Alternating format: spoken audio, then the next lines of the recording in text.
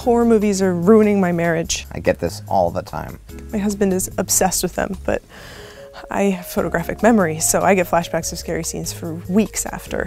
When's the last time this happened? I was watching that movie, Signs. Oh, right. How many times have you seen it? Just the one. No, I mean total. Once, total. Times. How are you just seeing Signs for the first time? Because I bought it and watched it. It made $278 million domestic box office. Okay. On original release.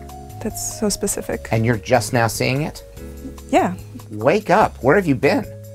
I don't like horror movies. Okay, it's not just a horror movie, all right? It's about a family. It's about faith. Yeah, but I'm not religious. It doesn't matter. He lost his faith, and then the aliens come, and he gets it back. Okay.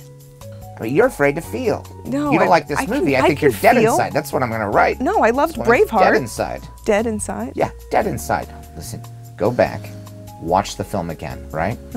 It's about loss. It's about love and life, and what do we fear and why? And why are we so afraid? Why are we so afraid? That's what Signs is about. This is about me. No, I know, but I'm having a breakthrough, so could you please stop talking? That's what Signs is about. I'm finally working through some of my issues. Okay, how does that make you feel? Complete. Dollar store therapist, he kinda sucks.